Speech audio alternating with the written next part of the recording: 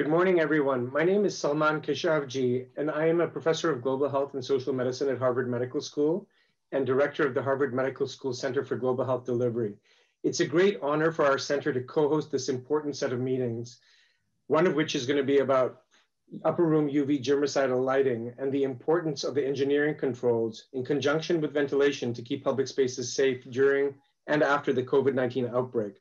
I want to begin by thanking our co-hosts, the Harvard Global Health Institute, the Middle East Initiative at the Belfer Center for Science and International Affairs at Harvard's John F. Kennedy School of Government, and our close partners at Advanced Access and Delivery, a nonprofit committed to equity in healthcare delivery.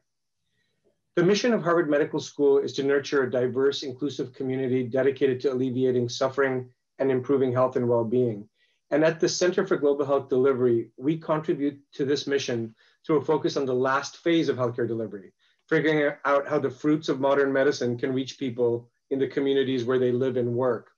And for many years now, our center and most of our faculty have been working to stop the spread of TB, tuberculosis, a disease that has had a cure since the late 1940s, but which kills about 1.5 million people each year. That's 4,000 people every day.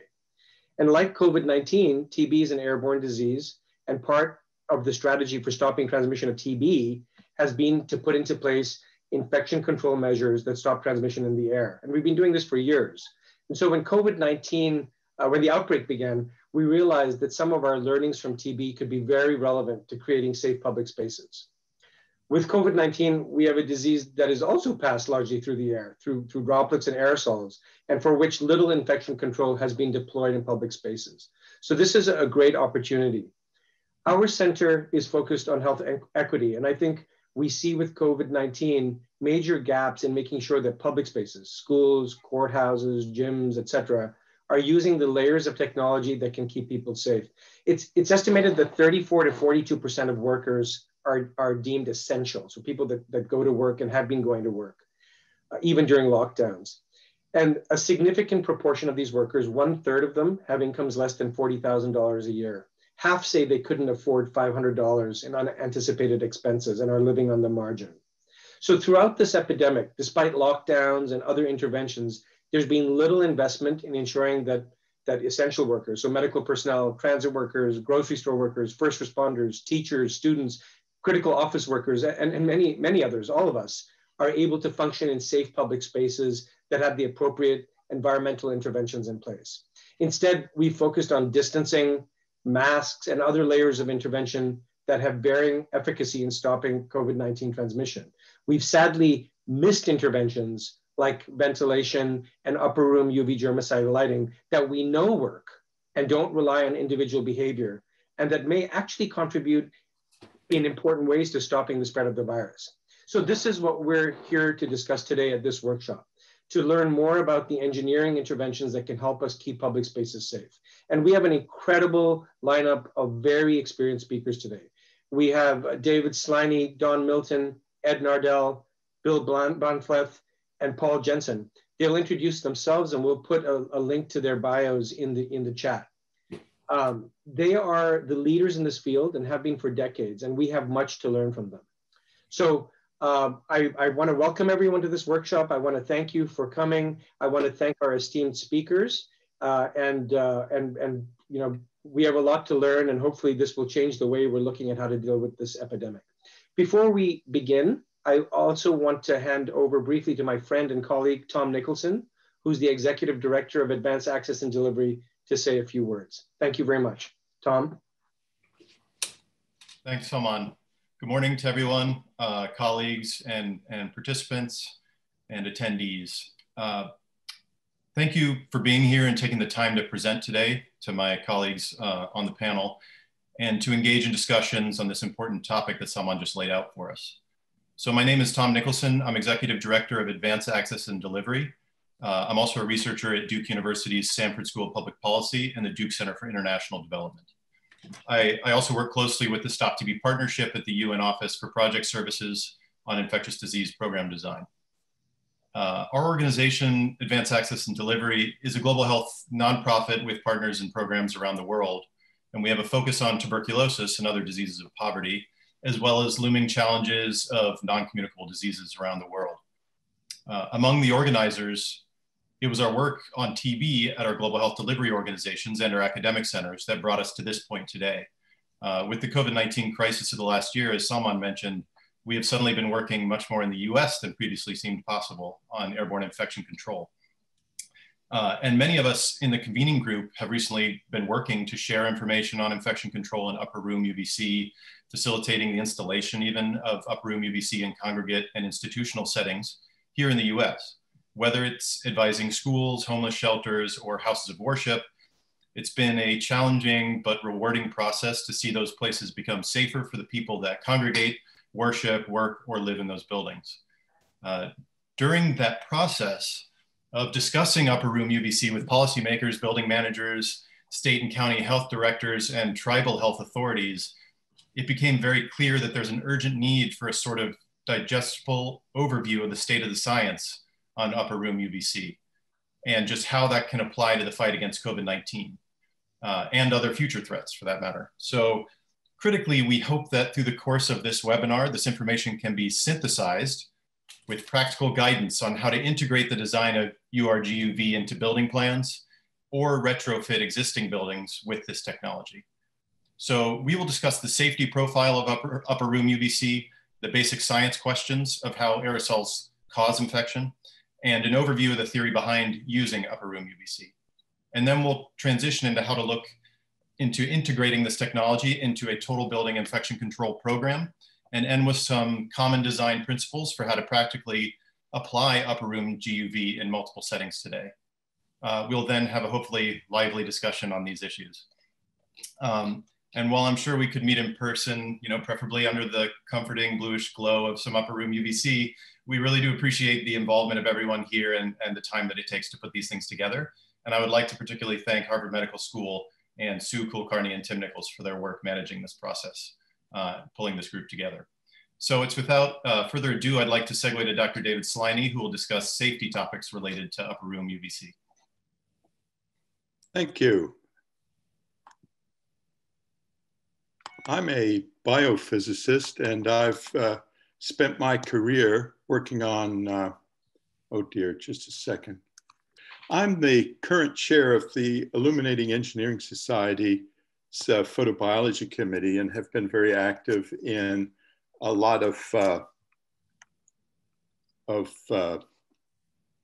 safety studies of germicidal UV as well as efficacy. So let me first explain just what is germicidal radiation or germicidal light. We normally are referring to the shortest wavelengths of the optical spectrum, which is, of course, ultraviolet radiation. And from a photobiological standpoint, we split the ultraviolet band into three photobiological spectral bands known as UVA, UVB, and UVC. UVA is used for fluorescence detection, insect light traps, and a lot of specialized applications, and is relatively safe compared to shorter wavelengths. Ultraviolet B radiation is the shortest part of the sunlight spectrum outdoors. Dave, I'm sorry to interrupt you. Unfortunately, we're not seeing your slide. Uh-oh, sorry. So we see in the lower right panel the optical spectrum, and we've split out the ultraviolet into these three photobiologically effective bands. The shortest band is ultraviolet C, and that is generally by far the most effective means for disinfection, particularly for disinfecting air. And we also point out in a draft standard of the Illuminating Engineering Society that really UVC is the only truly effective spectral band. There are some slight effects, germicidal effects from longer wavelength ultraviolet, ultraviolet B and ultraviolet A. Ultraviolet B is in sunlight, and at least in the summertime, it's pretty effective in inactivating viruses out of doors in the air. The germicidal approach with ultraviolet is really an old technology. When I was a boy, many years ago, it wasn't uncommon to see these in hospitals and medical clinics and in public bathrooms and things like this. It lost favor as we developed very effective vaccines and antibiotics, so that we had to reinvent this practically with the evolution of an uncontrollable virus, COVID-19. So let me explain how germicidal radiation disinfects. Its primary target is DNA, or in the case of the SARS virus, RNA. And there's certain wavelengths that are more effective than others. In photobiology, we have something we refer to as an action spectrum. And you see an action spectrum for one inactivation of a very common biomolecule known as E. coli, or it's a bacteria. And this was a common target back in the 40s and 50s when this was produced. Now, each bacteria or virus has its own action spectrum. It can shift somewhat, but as a general rule, there are some efficacy that's quite high at a primary emission line of the most common germicidal lamp, the mercury low pressure lamp, which is 254 nanometers. So we see with this red line, which is that emission, a very high effectiveness of well over 80%. Now, in recent years, there's been some very great interest in possibly other lamps other than the common mercury lamp, because the action spectrum for a number of bioaerosols has extended down into even shorter wavelengths than 254. And this is a study from the University of Colorado and NIST that shows, for example, that there's pretty high efficacy of short wavelengths, such as that from a krypton chloride lamp, the 222 nanometer lamp. You'll probably hear more about that later. So what are the safety issues? Because this always comes up as a concern when we have upper room germicidal UV. Well, there are two effects that are just on the surface of the eye and just on the surface of the skin. And these are, of course, welder's flash or snow blindness. The medical term is photokeratitis for the eyes. It feels like you have sand in your eyes. Just like sunburn, it doesn't show up immediately. It shows up some hours later. It is transient, though, and besides the fact that it can be rather painful, it's not a real stopper issue if there is an accident, but we do everything we can to avoid any possible exposure to people in occupied space. Then we have erythema, or skin reddening, which is similar to sunburn, but not nearly as deep, as we'll explain in a minute. Finally, the real concern are the delayed effects, and these would be skin cancers. And this shocking thing to a lot of biologists is that although the UVC is more energetic and the photons more dangerous to living cells, the living cells of the skin and the epidermis are protected by filtering by the outermost layers of the skin, as we'll explain in a minute. There is also an action spectrum that we use for safety, for the emission limits or human exposure limits.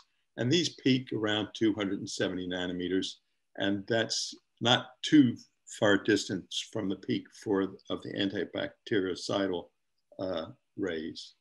And here we see several panels here that explain why the UVC is far less dangerous from a long-term exposure case than the UVB in sunlight.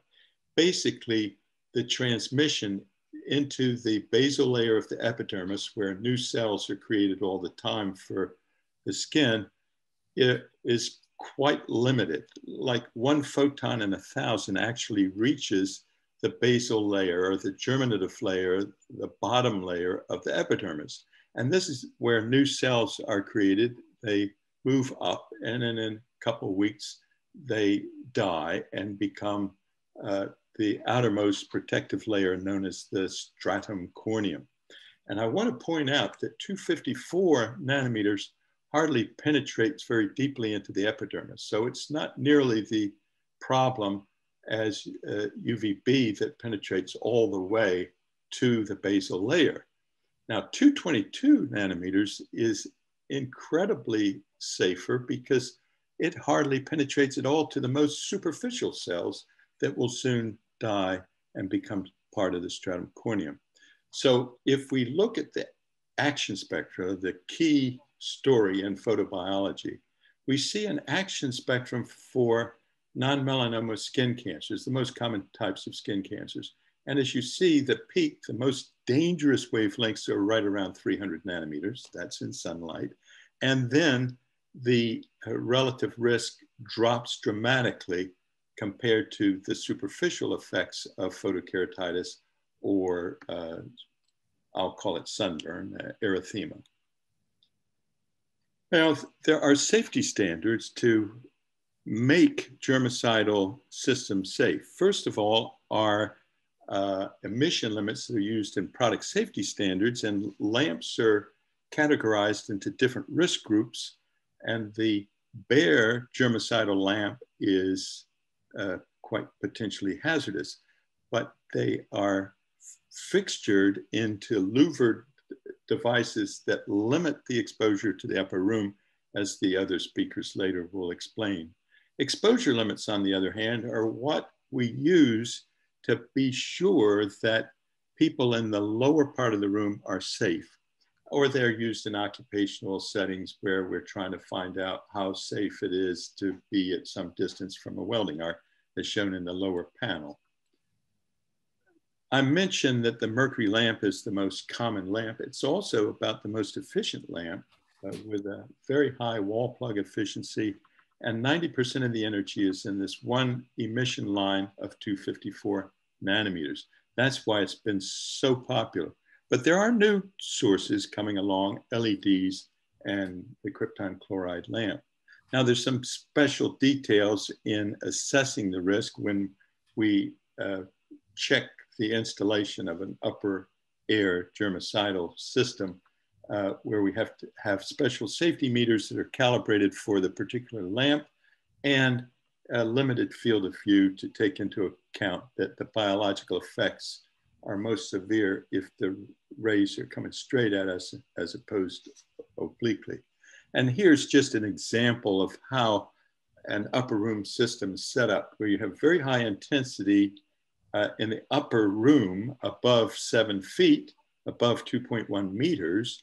And this is possible with special louvered fixtures which direct the beam up in the direction of the ceiling and then the upper space. Down in the position of a standing person, we want to be sure that the exposure limit is lowest for assuring safety of a person standing. But of course, nobody's going to be standing for 8 hours a day, but they certainly can be sitting. And so we want to be sure that the 8-hour limit applies to a lower area. So this is just an example of how an industrial hygienist or occupational safety person would assess the relative risk at different occupied spaces in the lower room. And finally, let me just say that there are several useful documents that you could refer to. The International Commission on Illumination, the CIE, put out a technical report more than a decade ago on the comparable risks of UV germicidal radiation. I also had a paper about nearly a decade ago on this subject. And with that, I'll turn the talk over to Don Milton. Thank you. Hello. Thank you for inviting me to speak at this seminar today. I'm Don Milton. I'm a professor at the University of Maryland School of Public Health. Now, I've been studying aerobiology for about 30 years, and especially looking at infectious bioaerosols and the mode of transmission of influenza and other respiratory viruses now for quite a while. And I'm going to talk today about how respiratory viruses are transmitted. And this next slide here, are you seeing my slides okay? Is showing a summary of the modes of transmission of respiratory viruses. There are basically three general modes. One is touch, spray, and inhalation. Touch, where you're touching a person or an object that has a virus on it and transferring that to your mucosal membranes, or touching an object that has become contaminated and then transferring that to your mucosal membranes, is one mode of transmission of infection. Another is to get sprayed with droplets by being close enough that ballistic spray droplets can fly from the source when they speak loudly and have a little bit of droplets popping off from their mouth, or cough or sneeze, and there is a burst of droplets flying a few feet through the air. And then finally, by inhalation, by breathing in fine droplets that are wafting on air currents. And within those fine droplets, they can land at different sites. They can land in your nose. If they're fairly large, they won't penetrate beyond your nose and throat. Or if they're a little smaller, they can penetrate deeper into the large airways, and we call those the thoracic aerosols. And finally, if they're very small, they can penetrate deep into the lung and deposit in the small airways and all the way out to the air sacs, far out into the lung. These next few slides I borrowed from a wonderful presentation by my colleague Lydia Mawaska at Brisbane, and talking about where are these particles coming from. And it's as though the respiratory tract is acting like a nebulizer, and it has several different nebulizers in it. First, there is fluid blockages forming deep in the lung, and they break open, they burst little bubbles and produce tiny droplets. Second, there's fluid on the larynx, and when we speak and sing and our vocal folds vibrate, we generate little aerosols, also probably to some extent with a foam breakup mechanism. And finally, when we are speaking, there is some saliva in the mouth that is also generated as an aerosol. Some of it is large droplet spray, but some of it is also small enough to be an aerosol. And there's some recent literature about this and how these surface deformations favor the production of very small aerosol particles, and also favor the concentration of viruses and bacteria into these tiny aerosol particles. This is a slide from one of Dr. Marwaska's papers showing how these fluid-lined small bronchioles can collapse and have a fluid film, and when they open, it's like there's a little bubble here that pops and leaves tiny droplets. And we and others have demonstrated that this really works, that if you have somebody exhale to residual volume, to blow all the air out of their lung, like they're a good singer or they're speaking in a lecture and they don't want to take a breath before they finish the sentence, and then take a deep breath, that they close off little airways and then pop them open again. And when you do that, you generate a lot more droplets in your breath, a lot more tiny aerosol particles in your breath than you do when you're just breathing at normal lung volumes quietly. So what Dr. Marwaska has shown is that there are these different particle sizes that come from these different parts of the breathing and respiratory cycle. Very small particles that stay suspended in air, mostly coming from bronchial fluid, burst mode. Laryngeal vibration makes a little bit bigger ones, and finally the oral speech articulation makes quite large ones. Some of them are really just big drops flying through the air in ballistic trajectories. So how big are the virus-laden particles? Well, the naked virus is quite small, but in the air it's really traveling in a droplet, and there's water around it, and so it's bigger than the naked virus. But because of this enrichment mechanism, it tends to be very small, still less than a micron. And so what happens when we're with other people is that we're generating aerosols with talking, coughing, or just breathing. And these droplets are then floating in the air around us, and they're more concentrated close to us than they are farther away. Also close to us, there tend to be more big ones because they will tend to settle out of the air more quickly than the very small ones. Now, what evidence do we have that this is important, particularly in COVID-19? Well, one of the pieces of evidence comes from a study done in a hospital room in Florida, where they put air samplers in the room where there were two patients. There was a curtain between them, and there was one sampler over here and one sampler over here. And the samplers picked up virus, and they were able to culture the virus from the air, showing that indeed it was infectious, that it traveled across the room, and was small enough to be breathed in deep into the lung. There have been a couple of outbreaks in restaurants that have been carefully studied. This one in Guangzhou was analyzed by Professor Hugo Lee at Hong Kong University. He got the surveillance cameras that were in the room, monitored how long people were in their seats and whether they got closer to each other or not. Also did tracer gas releases in the restaurant and showed that the air, because of the way the air conditioning system was working, this was wintertime, they were on heat cycle, the exhaust vents on this wall were closed off, and the air was basically just going in a loop in this back end of the restaurant, and people much farther than 2 meters or 6 feet away were infected, some as much as 4.6 meters away, who otherwise did not have any closer contact with the index case. Another more recent report about a restaurant in South Korea. This couple came in the back door.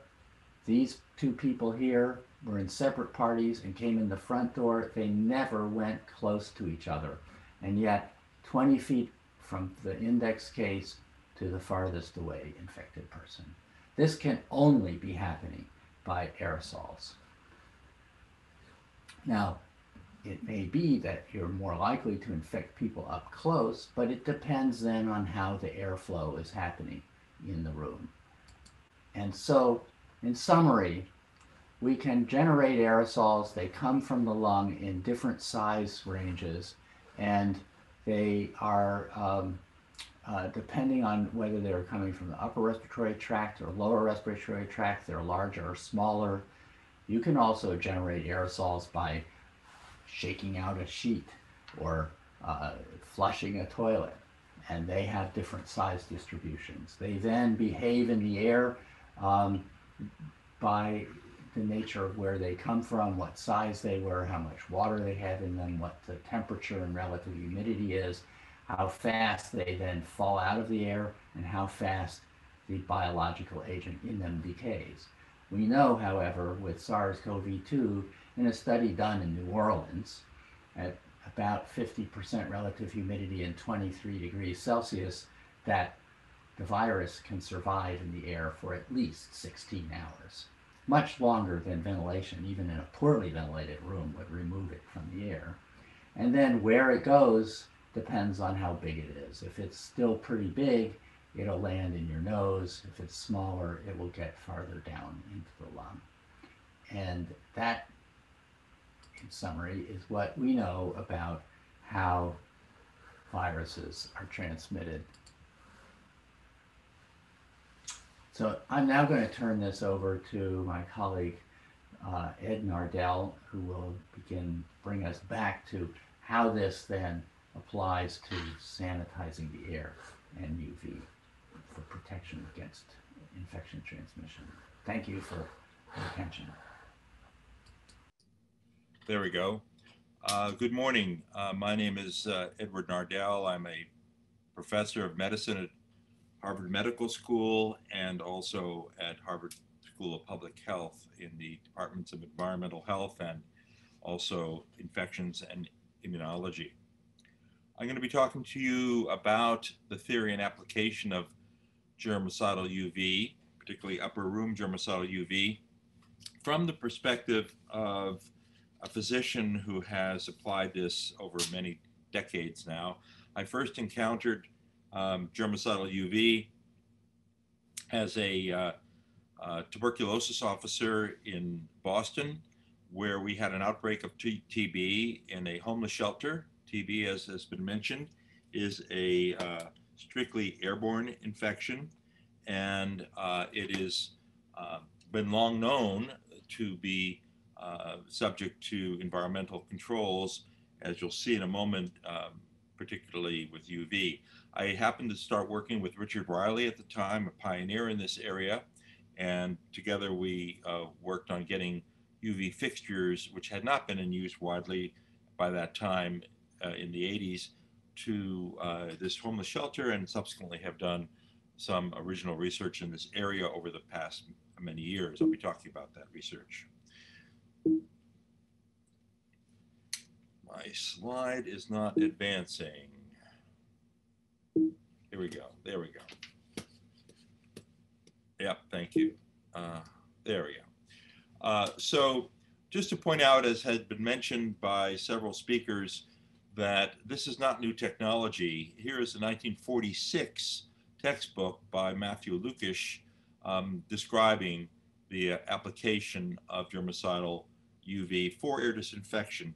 And again, this is 1946, and even then it wasn't new technology. In 1942, Wells published a study of upper room germicidal UV to prevent measles transmission in schools. And he chose some schools outside of Philadelphia. And you see in this picture, in this graph, the attack rate of measles in the upper classes and in the lower classes. The upper classes are those children who had perhaps some immunity from prior exposure and were expected to have less measles than in the younger classes. But you see here that with UV in the upper room, and I'll show you a picture of what that looked like, there was indeed much less transmission in the lower classes in two different schools. Very convincing evidence. In fact, one of the best epidemiologic studies that we have of upper room in UV.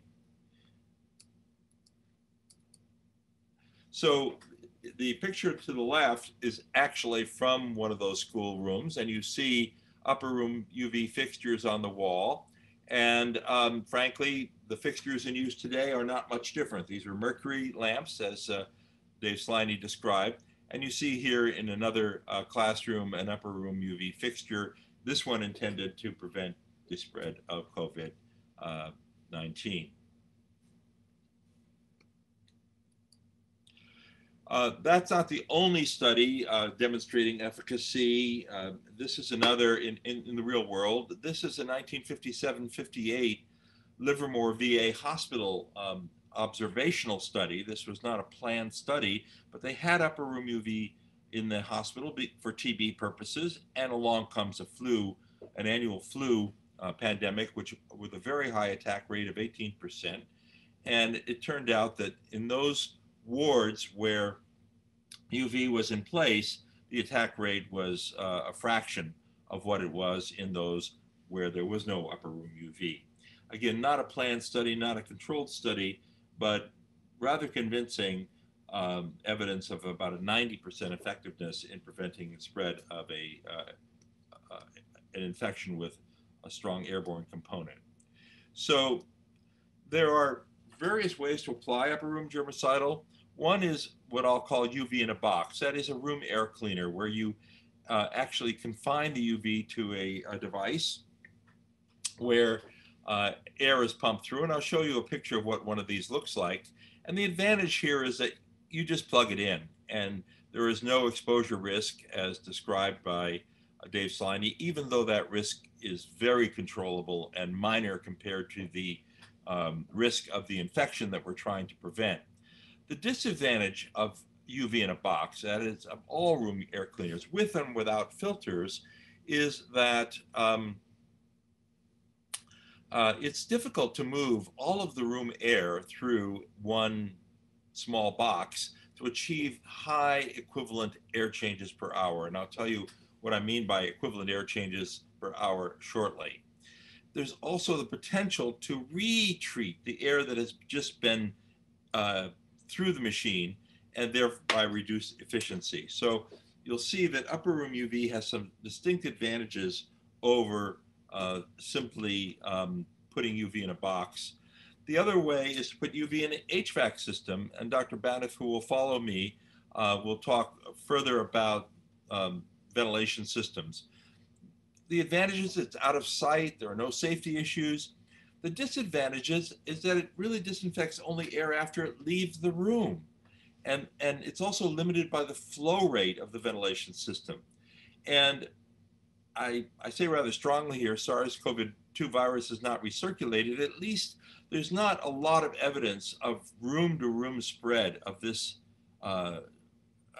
virus. Don Milton showed you very convincing evidence of spread within a restaurant.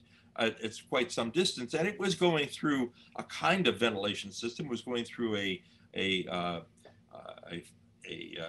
ductless air conditioner, but really not very far, and so we're not talking about going from floor to floor, from room to room. And then there are whole room air disinfection, which is what we're talking about with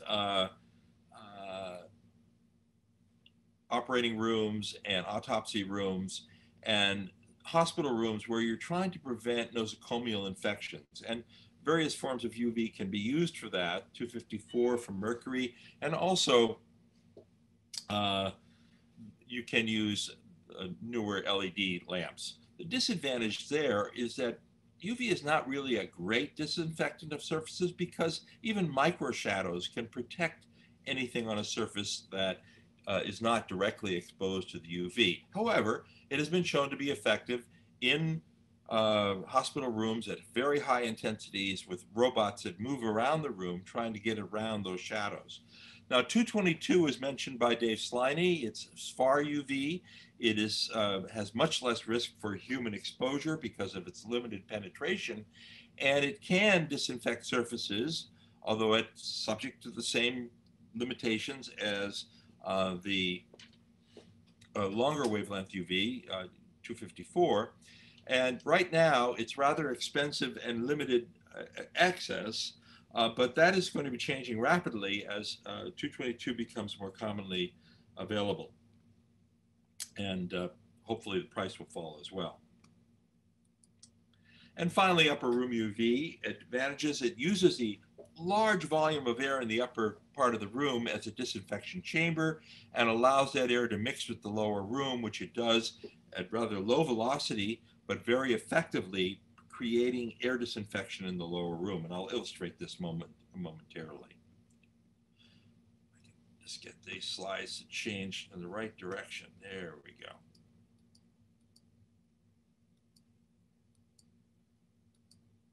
So this is an example of UV in a box. The top of the unit is removed. You see a fan. There's a place where you could put a filter, and then there are some UV lamps that intensely irradiate the air going through it. Again, nice in that UV is out of the air, but moving the air of all the air of the room through such a device is a real challenge in a to achieve the 6 to 12 air changes that we'd like to see with upper room germicidal UV, or with in general. This is the schematic just giving you an idea of how upper room germicidal UV works. We irradiate the upper room. In this case, there's a rather narrow beam, but it is actually not that narrow as displayed in this drawing. And warm air tends to rise in a room due to body heat, and disinfected air from the upper room is then displaced back into the lower room. And of course, fans, we like to use low velocity ceiling fans in some applications, assures good air mixing. That's not always appropriate for every setting, and UV works without such fans, but the better the air mixing, the better the air disinfection in the lower room. These are examples of fixtures which generate a limited amount of UV in the upper room and keeps it out of the lower room.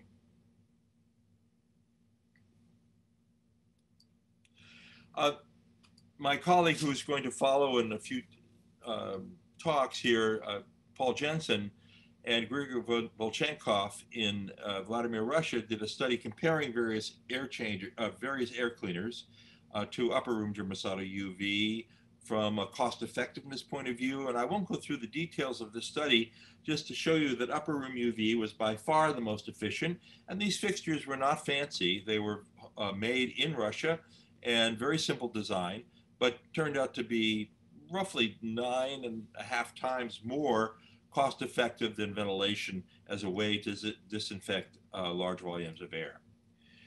So the key points here are that 254 is very easily produced by mercury vapor lamps, as David Slaney mentioned, perhaps the most efficient way to generate UV. LEDs are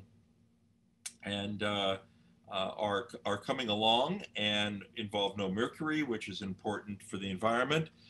They work on lower current and can be run on batteries and generate slightly higher UV wavelengths, which is slightly less safe, but also highly effective for disinfecting air.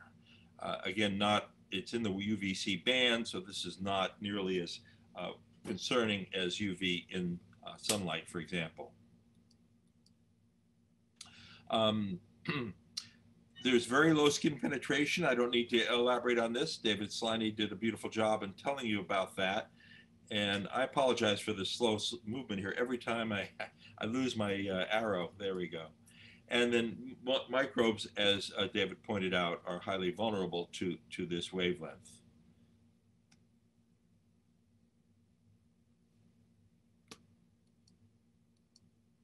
So David Slaney showed you the slide again, and he didn't show the two bandwidths for erythema, photokeratitis, and skin cancer, which are a bit removed from the target of the bactericidal action curve that we want. This is an important slide, and I won't, darn it.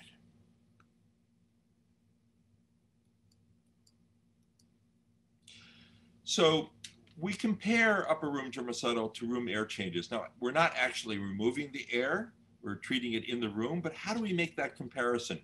And this is a simple way to look at that. If one air change removes about 63% of well-mixed contaminated air, the next air change removes about 63% of what's left. And the next air change removes 63% of what's left. So we're always removing a small portion of what remains. And so you end up with this curve, which makes it harder and harder to get rid of those last remaining concentration of particles, whether they're bacteria or viruses or whatever. We say when UV inactivates 63% of the infectious organisms in a room without removing them, that we've achieved the equivalent of one air change. So and when viruses are continually generated, as Don Milton described, you really need to have very high levels of air disinfection to get lower and lower and lower in terms of concentration. And that's when 6 to 12 air changes are recommended, and sometimes even more.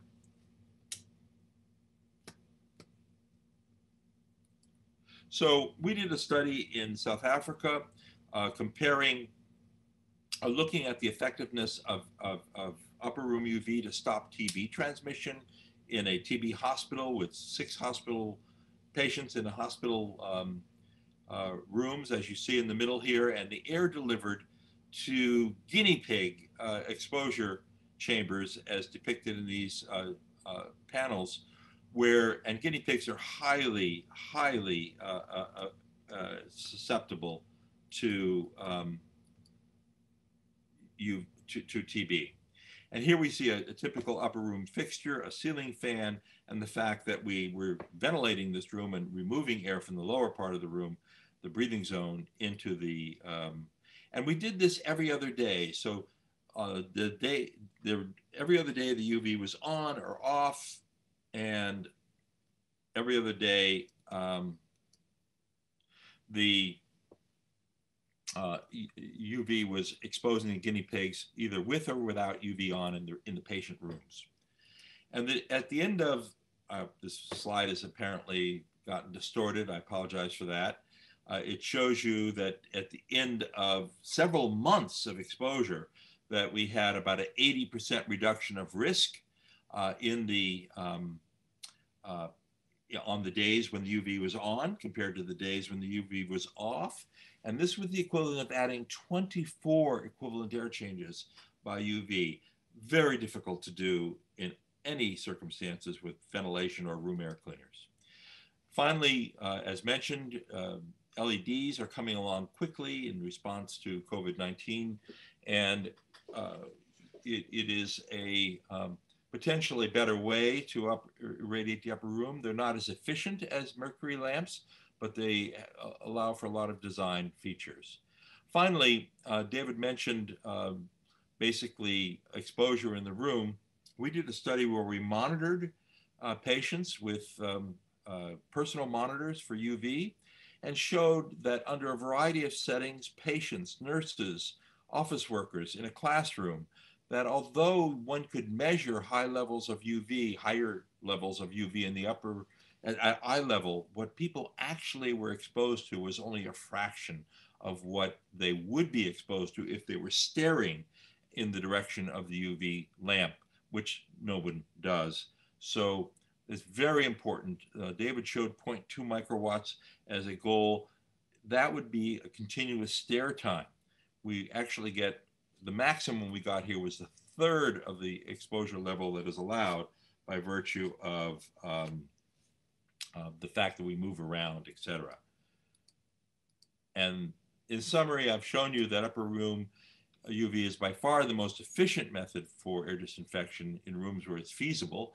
Can't be done in rooms with low ceilings, for example. Upper room UV is safe for room occupants, and it is upper LED and whole room far UV may be having a larger role in air disinfection, replacing mercury lamps in the near future. And there I'll stop and pass this on to Bill Baniff, who will be talking further about various approaches to disinfecting air in rooms. Thanks very much, Ed. My name is Bill Bonfleth, and I'm a mechanical engineer and a member of the faculty of the Department of Architectural Engineering at Penn State. I've been there since 1994, and I've worked in practice as a consulting engineer. Previously to that, I've done research on germicidal ultraviolet systems since the late 1990s, mainly looking at airstream disinfection, not so much upper room. And my talk today has to do with putting germicidal ultraviolet in the context of overall infection control programs in a building. And I'll try to do that here in the 10 minutes that I have efficiently and clearly. So as has already been noted, aerosol or airborne transmission of COVID-19 has been acknowledged by public health authorities, and we know there are many other diseases that transmit that way. We also have heard from those organizations that fomite or intermediate surface transmission may occur, but I haven't seen much evidence of it myself. Recently in October, airborne transmission started to get some attention from CDC and WHO, but it's been a concern of others in the engineering community for a long time. We have lots of incidents like the one that's already been mentioned that suggest in-room airborne transmission, the Guangzhou restaurant and many others. I want to follow up something that Ed Nardell said, though, that we have seen a study of hospital air handling units in Oregon that found penetration of viral RNA all the way through a healthcare air handling unit, which had MERV-15 final filters.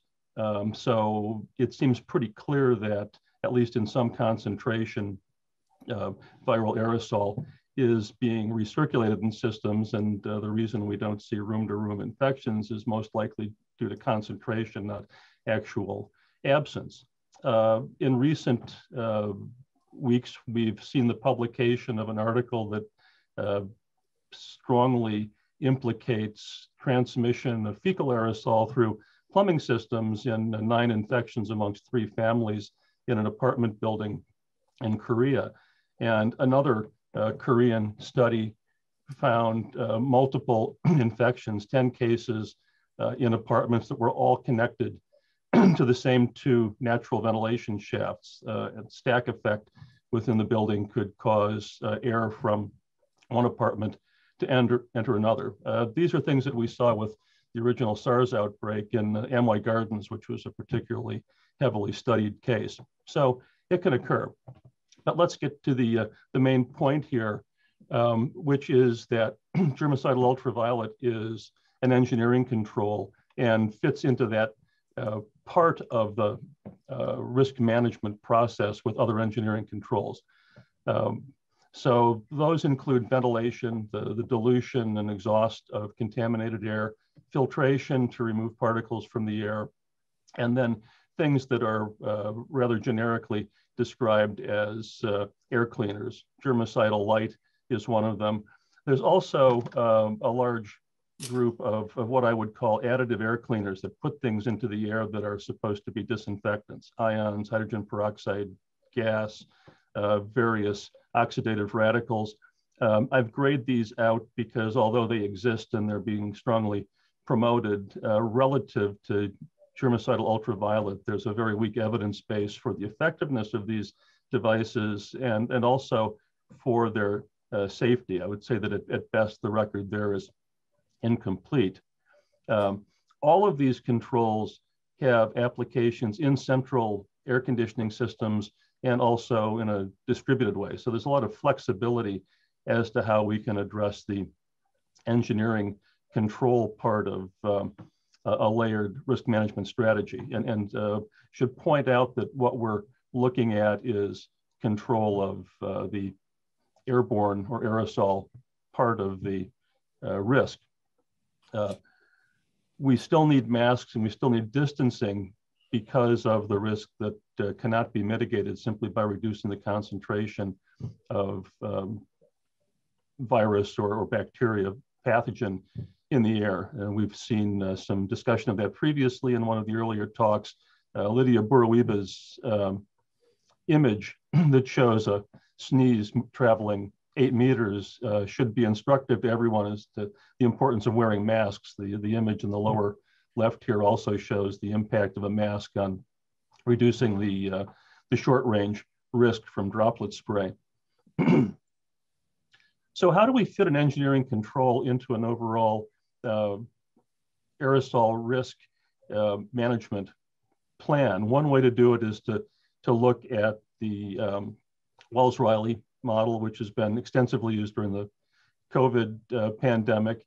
And this essentially tells us that if we can reduce the airborne concentration, we're going to reduce the risk of infections. The Wells-Riley equation relates the probability of new infections to the rate at which infectious quanta are being emitted and the rate at which they're being diluted by uncontaminated air, and also by the amount of time that susceptible individuals are exposed to that concentration. So we can use this model to determine what flow of uncontaminated air it would take to achieve what we consider an acceptable level of airborne risk. And in simplest terms, that simply refers to ventilation, but it's possible, as Ed Nardell pointed out, to express the performance of any control in terms of equivalent air changes. So we can do that for air cleaners, and we can do that for germicidal ultraviolet. And then, if as shown in the equation at the bottom of this slide, we have a target for uncontaminated air, we can add up all of the controls to reach that total. And that includes not just ventilation and filtration and germicidal, ultraviolet, and other air cleaners, but we can also account for removal mechanisms like deposition and inactivation. So we have to have ventilation in all buildings. It's required by code, and it helps to reduce the exposures to all contaminants. The problem for most of our buildings is that the standards that are used to define the required ventilation rates are really addressing odor control and some building related contaminants, VOCs, and particulate matter that we might find in buildings. So the non-residential standards are much lower in terms of the prescribed ventilation rates than a healthcare standard, ASHRAE standard 62.1 versus ASHRAE standard 170, for example. Filtration is also required in ventilation standards to remove particulate matter. And again, we have a similar situation for non-healthcare buildings. The minimum filter efficiencies required for those buildings by standards like ASHRAE standard 62.1 and 62.2 don't really have much impact on respiratory droplet nuclei that might be in the air. So they're not really effective as infection control devices. I've put a table in the lower left in this figure that shows the required minimum efficiencies in different particle size ranges for MERV 6 and 8, and you can see that they're not very good in that 0.3 micron to 3 micron range, ranges 1 and 2. I've overlaid those three size ranges on a respiratory droplet spectrum on the right, and you can see that we're missing most of the droplets that might contain viruses or bacteria. So we need to upgrade filters to MERV 13 just to start to have a significant impact there, which is a standard piece of guidance. So we need to have minimum ventilation and should have MERV 13 filters. What do we do to go beyond that? Because even the upgraded filter and minimum ventilation are not going to be sufficient. So we can supplement with GUV or other technologies. Brief comparison of Airstream versus upper room. Airstream tends to be less expensive. You can do a system for much less per square foot with HVAC installed UV than for upper room, but you're putting UV in series with filters, so it's an incremental effect. And the clean airflow that can be produced is limited to whatever the system is providing, which might be 5 air changes per hour or less. The upper room systems, although more expensive, can produce much higher levels of equivalent air changes. In fact, some of the published studies have reported hundreds of air changes per hour equivalent. So where can we use these technologies? Upper room seems to be a good application in any densely occupied large space, lunchrooms, restaurants, auditoriums, where it would make sense to make the investment in a more expensive but very effective system. We can also use UV to treat surfaces if we're concerned about fomites. We don't really have a lot of concern about that mode of transmission anymore for COVID-19, but it is done in healthcare settings for HAI pathogens, and we could be doing it routinely if the far UVC systems come into widespread use that were briefly mentioned. Getting close to the end here, I want to mention the general approach to infection control for airborne transmission that's being disseminated by ASHRAE, my organization. I'm the chair of its epidemic task force. Following public health guidance is important. Wear masks and distance. provide minimum ventilation per code, upgrade filters as we've discussed, and then the next layer is using various types of air disinfection or air cleaner technology to get to the levels that we really want to be at. And the final important recommendation is to make sure that systems are properly commissioned. There are a lot of poorly functioning systems that are contributing a lot to risk. So in summary, engineering controls are only one aspect of a risk management program. There's a baseline of ventilation and filtration built into code. So we build on that with other technologies. GUV certainly has the ability to be an important supplementary control to the required ventilation and filtration. We've looked at the differences briefly between airstream and upper room. It's somewhat of an economic versus performance trade-off. And finally, this equivalent uncontaminated airflow rate approach is the basis that's emerging as the method for designing specific infection control programs for a particular building. So thank you for your attention. And the last thing I want to mention is that the URL for ASHRAE's COVID-19 resources is shown there on this slide, ashray.org/COVID-19. And so with that, I'll conclude and pass it over to our last speaker, Paul Jensen. Thank you.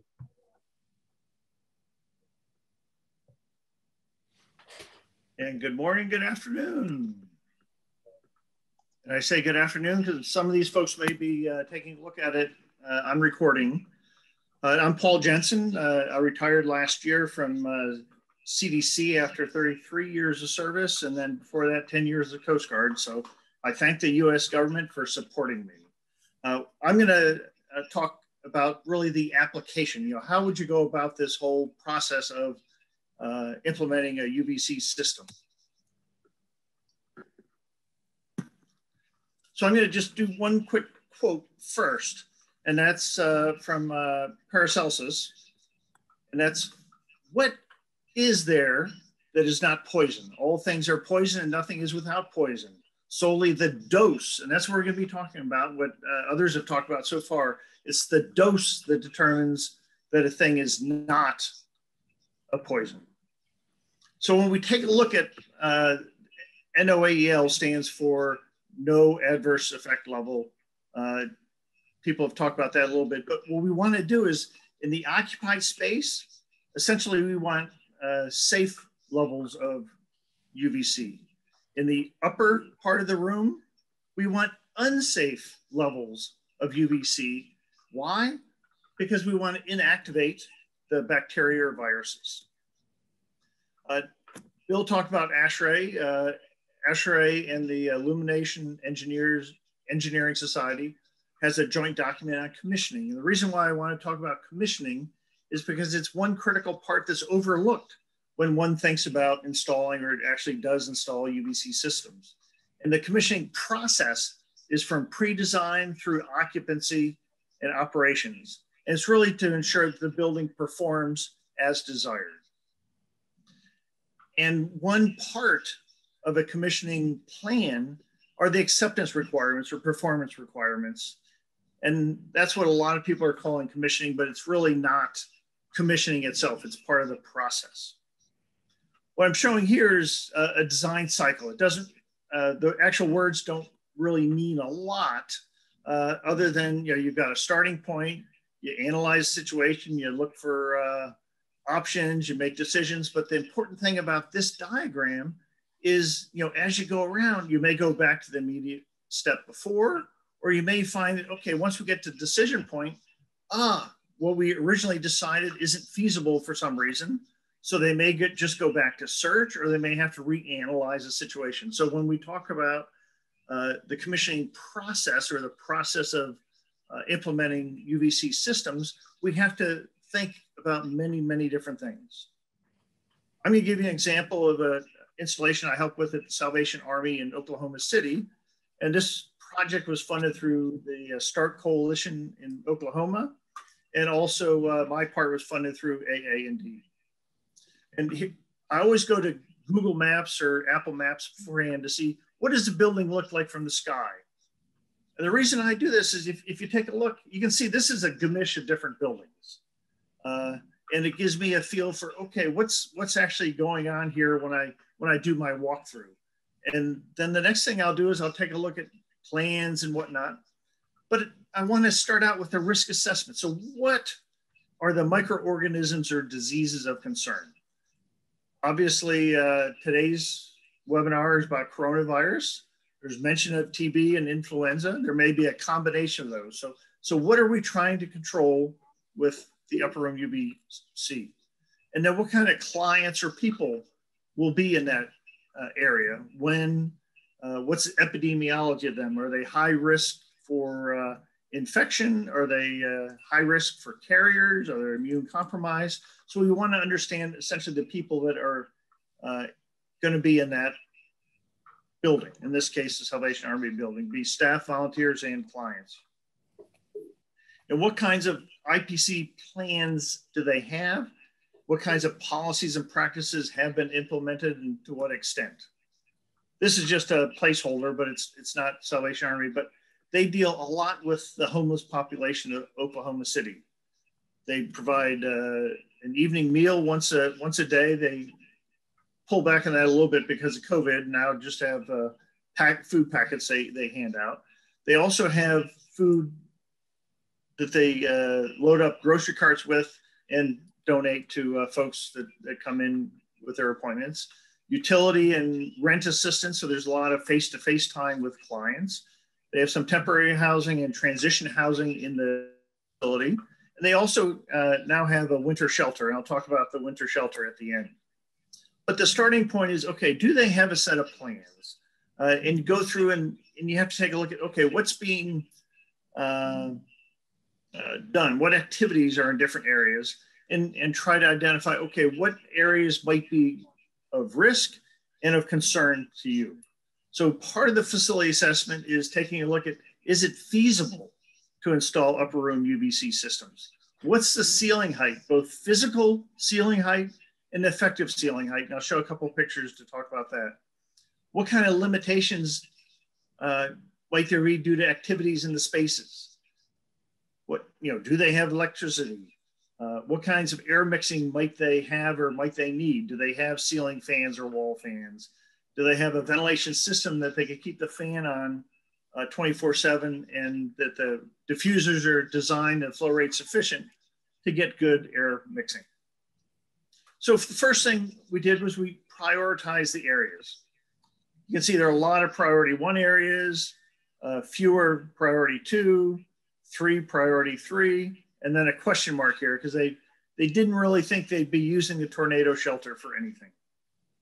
Then we calculated room area, room volume, and came up with how much UV approximately do we need in that area. And these numbers are based on what's needed for tuberculosis and not necessarily COVID. We know that the coronavirus is more susceptible to UV, and in this case, we're talking 254 nanometer, than TB. So if it's sufficient for TB, it's sufficient for coronavirus. And then we took a look at what fixtures did we have available. Aeromed at the time had 5 different classifications of fixtures. If you look to the right for UVC output, there are 5 different outputs. So what we tried to do is we tried to say, okay, how much UV do we need and how many fixtures of what size might be appropriate? And we came up with an initial recommendation. Now that's not the final recommendation because what we had to do next is take a look at the initial room and do a layout. So here's their dining hall. And how big is this? Well, I didn't put the numbers there, but it's relatively large. The width is 42 feet. The longest stretch is 54. And then there's a bump out for the serving area here that's 47 feet. And then clients would go through the serving area, pick up their food, and then sit on one of the tables. So it's a relatively large room. And here's a picture pointing towards one of the long walls. What are these things from the ceiling? They're decorative, but they also help stop the noise. So what's the ceiling height? Is it this top part, which is the roof, bottom of the roof, or is it the bottom of these noise absorbers? Well, we just used the bottom of these noise absorbers for a couple of reasons. One is you can see some ductwork here. They had ductwork that was blowing air down at an angle, and you could, if you put your hands up a little bit, you could feel it. So they probably had relatively good mixing when the ventilator was on. So what they did for a policy was they said, okay, we're going to have the fans on continuous. And then, yeah, obviously in heating season, the heat can cycle on and off, but not the fans. The fans will always be on. And the same reverse is true for the cooling. So let's go back to this diagram again. So what we decided to do was install 5 of the max units. So here's one on the shirt wall facing or pointing towards the food area. There's also a large TV on this wall. So we decided, well, we didn't want to put anything in this wall. So we, again, put one behind most people, and we put 2 on each of the long walls, but staggered them. So this was sufficient dose to inactivate in that room. So the next step really is the luminaire installation adjustment. So what is it? It's not hard labor, but unless it's a cement wall, then you have to drill a little bit harder. But we need to find the locations. Is this an ideal location? Well, what's this right here? It's blocking things. So you may draw something on paper. When you go out to actually do the install, you have to, engage the brain and say, okay, does this make sense? This is was originally a temporary thing in this large room that became permanent. So we needed to change the location. When we're installing fixtures initially, what we try to do, this is just an app on a phone, was we try to install the luminaire in a neutral position. We know from experience, if it's got a short ray length or it's pointing towards a wall that's not very far away, we can generally point them down a few degrees. If it's a very high ceiling and a very long distance, we probably need to point it up a few degrees. So that's part of the installation, is doing that course adjustment. And this guy's asking, okay, what reading are you getting? Because he was going to climb up the ladder and do some more adjustments. But we want to go through the facility. I'll talk about measurements in a moment and see, okay, is it safe for occupants? Is it unsafe for whatever might be airborne, above a certain point? So what I'm going to talk about now, I'm calling it final acceptance testing or final performance testing. And just to be clear, this is not commissioning. A lot of people call this commissioning. It's really one step in the commissioning process, but it has a specific purpose. So here are 2 folks. Here's a painter's pole, a level to make sure they get it square, and a detector. Most folks will measure for safety at a standing eye height. The 95 percentile is about 5.5 feet. The 99 percentile is about 5.9 feet. So somewhere in this range is the height for the detector. And this person is just under 5 feet tall. So you can kind of see that it's a relatively high thing. Now this fellow jumped up on the ladder to the table, but he's doing an adjustment to the fixture. And here you can see we're measuring 0.39 microwatts per square centimeter. And that's perfectly fine. Now we'll also take a look, what's happening in the room. This is an area for sleeping. People won't be standing that often. They definitely won't be staring at the fixtures, but we wanted to test each bed to see, okay, is there reflection off of something? And we did find reflection off of this ductwork. Let's go back to the dining area. This is a panorama photograph, but here's a long wall, a short wall, and a long wall. And you can see 2 luminaires here, one at the end, and one over here. So what about operation maintenance? We need to make sure we clean the lamp, we clean the reflector regularly, and then just do a spare set of safety measurements to make sure you can see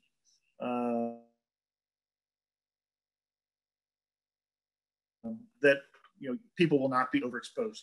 This is the Salvation Army. This is another shelter, but it was just a picture of some folks taking measurements. Now we have to talk about changes in priorities. Over time, things are going to change. So go back to this initial design process and see, okay, what do we need to do. In this case, there were limited winter shelter beds in Oklahoma City. So the Salvation Army opened up their tornado shelter for women during cold weather.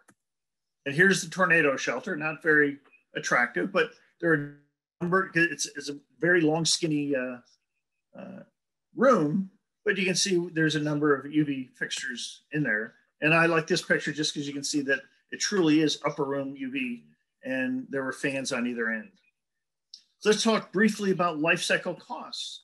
Life cycle costs are, everything you have to invest into this product, from the standpoint of your initial plan to dealing with the commissioning process, your design brief, your design specifications, construction, installation, your acceptance testing, operation, and maintenance. So my question for you is, over the life of a UVC luminaire, how much will it cost to procure, install, operate, and maintain it? Well, it'll be 2 to 5 times the initial capital cost. So it's not, once you install it, you don't run away from it. We have to operate and maintain it properly. So to summarize, we want to make sure we have quality lamps and luminaires, good design and installation, ensure we have air mixing, because we know without air mixing, effectiveness is very low. We want to make sure we do final acceptance performance testing, make sure we maintain them. And remember that UVC systems do not replace the requirement for fresh air. We still need to have some fresh air.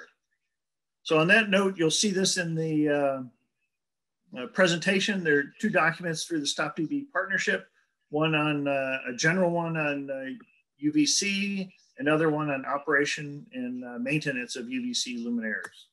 So I thank you, and I'll turn this back to Salman and Tom. Thanks so much, Paul, and thank you to all the speakers. This has really been an enlightening session.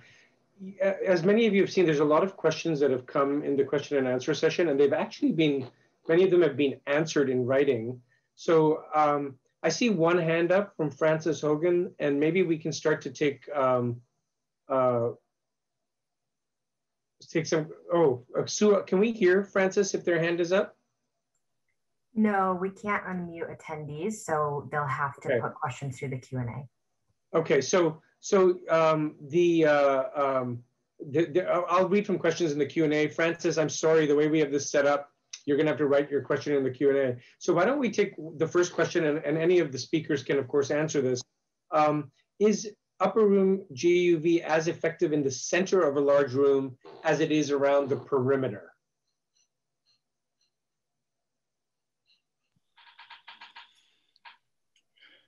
And you guys can just decide who, or all of you, who's best suited to answer. I would just say that the location of the UV is not so critical as what the average irradiance is in the upper room. And there are rooms that are better suited for fixtures that are in the center of a room, and others that are better suited for walls. And ray length matters, and perhaps Paul will want to pick up on this as well. Yeah, thank you, Ed. And the answer really is it depends. So that's why we do the assessments. If you took a look at that large room, we tried to put the luminaires on the outside, on the perimeter, to make sure that we could get the the maximum length for the UV. When we took measurements, when we had all 5 on, along the center, we actually found, hot spots.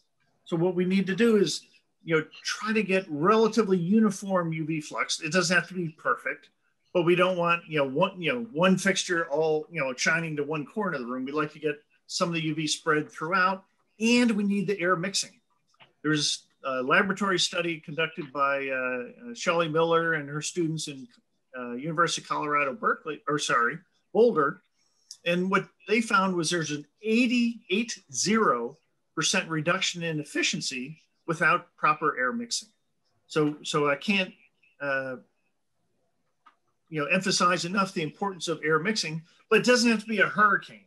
There was a study by Steve Rudnick and other colleagues at Harvard where they found that they only needed 0.05 meters per second air velocity to have relatively good mixing? Over. Paul, I just want to add that, you know, in, for example, a crowded Salvation Army dining room, there's actually quite a bit of air mixing even from body heat, from people moving around in the room. So although we like, I think, to mix air mechanically because it provides some assurance, there really is a potential for a lot of air mixing, but you know, we hate to leave that to chance. It depends on the setting. Yeah, I would remind you know, people of the work we did in the chamber up on the roof at Harvard, where with heat boxes to simulate people there, we increased the effective air changes from about 7 to 16. But when we added a ceiling fan, we moved it up to over 90 equivalent air changes an hour. So we just had this discussion, Dave Sliney and I, with an installation here in Maryland, where it was going to double the cost to add ceiling fans to the installation that they were doing. And I argued that you're getting at least a 5 and maybe 10-fold increase in the effectiveness of the UV by doubling the cost. I think it's a good investment. We have a question from Hemant about whether moisture content of a room affects performance. In theory, with pox viruses, and it definitely has some impact. But in the winter time, we got much better killing of pox viruses than we did in the summertime when the humidity was higher. Yeah, Colorado did work on that as well, on increasing humidity, tending to decrease the rate constant for various pathogens. And of course, that's opposed to the humidifier to reduce infection risk dictum that's been widely disseminated during the pandemic.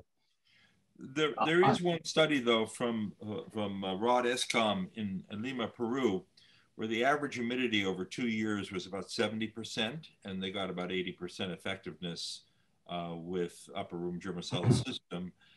So it seems as though a lot of the humidity effect on UV effectiveness may be more of a laboratory phenomenon, but if there is time for particles to be killed in the upper room, that study at least suggests yeah. Well. The effect of summer to winter was we reduced the effectiveness from 1,000 air changes an hour to 100 air changes an hour. Still an awful lot. So there's been a number of questions about surfaces and fomites, and I'm just going to sum it up in one of the later ones, which says, what % of airborne particles reach the upper room system, and what % of airborne particles land and linger on fomites?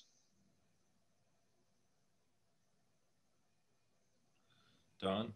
Well, I think one of the things you have to think about is not just what % stay in the air and what land on fomites, but what can you transfer from a surface by touching it to your respiratory mucosa, and what can you deposit in your respiratory tract by breathing? Where does it deposit, and how sensitive is the location where it deposits? And we don't know that much yet about how sensitive different locations are for SARS-CoV-2, but we do know well for influenza from human experiments that it takes a single influenza virus to deposit deep in the lung to cause full-blown flu with fever, chills, and systemic symptoms.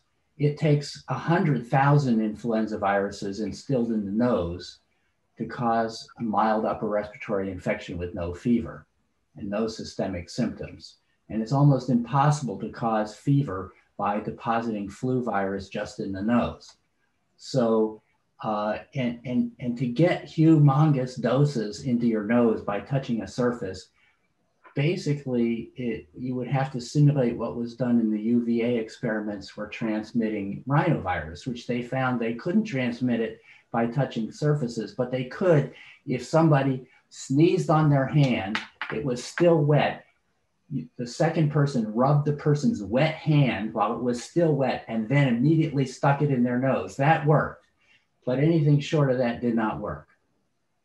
Hopefully people aren't doing that these days. So thank you. Well, I worry about that in preschool, but I think after about kindergarten, people stop doing that.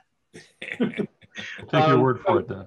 Paul, you'd mentioned fans, and we have a question from Steve saying, may we hear more on the use of low velocity fans? And he specifically highlights the quote unquote big ass brand. Yeah, well, obviously I have to be cautious on endorsing any one product, but the whole idea of supplementing things with fans is to overcome, in many cases, existing ventilation system, which you may be fighting with. It may be the temperature differential. Ed mentioned the heat and convection coming off of each little body or big body.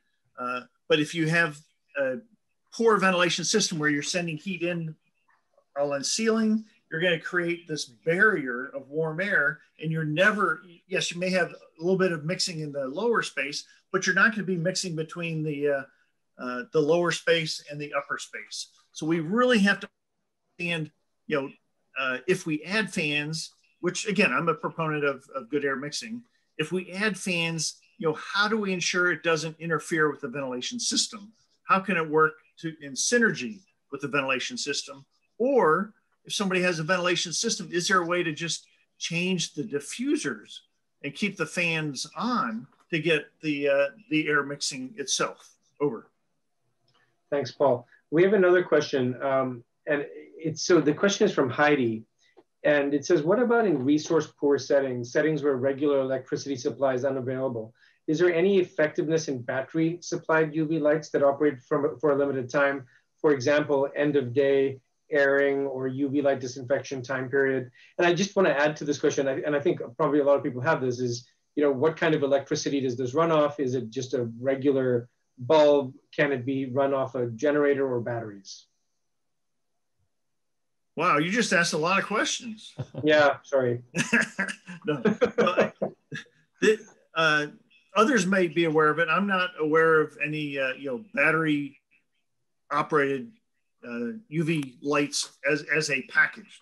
There are packages where they'll have essentially either a generator or a battery backup with an inverter to run incubators and freezers and whatnot. And you could easily use something for that. The energy requirement for these luminaires is not very high. It's generally, for the U.S. side, it'd be 110 for voltage. And rest of the world, it'll probably be 220, which means you have less amperage. But I think you'll find that with a simple battery system, an inverter and or generator, it would work perfectly fine. And then secondly, we have to take a look at fixtures themselves. You may find that some of the more expensive fixtures are even more energy efficient.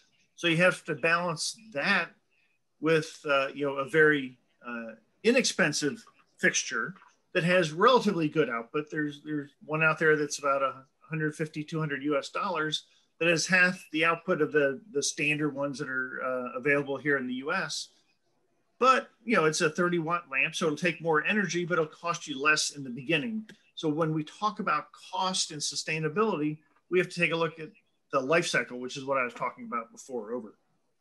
Paul, the LEDs would be more likely to be running on DC current and battery power or even solar power, right? Yeah, exactly. And the issue with LEDs right now is that the UVC power coming out of it is so minuscule. It's just not quite ready for prime time.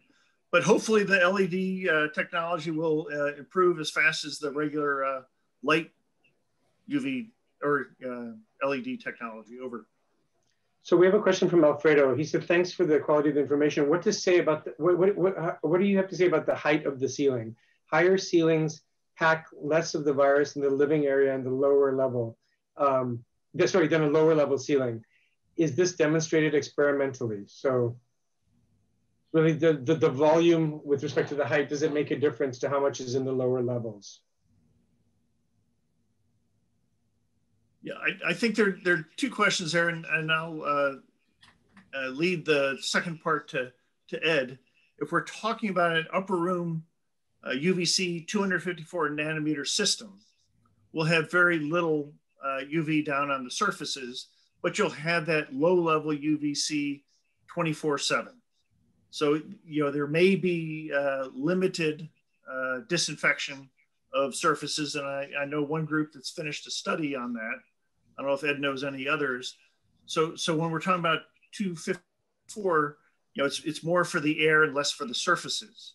254, one advantage is it is much more penetrating than 222 as far as surfaces and even airborne particles. You can have airborne particles that are covered with a lot of gook, to use a technical term, and it may be that 254 can't penetrate to the virons or the bacteria inside that droplet.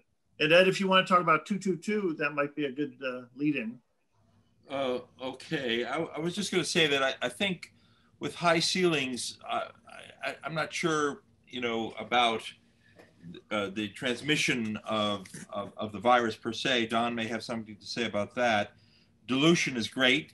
In very large auditoriums, for example, you have something that begins to resemble outside. But in terms of dosing upper room germicidal UV or the effectiveness, I think you have tremendous advantages with high ceilings to have very long ray length, very simple fixtures that irradiate a large amount of a higher percentage of the volume, if you will, of a room.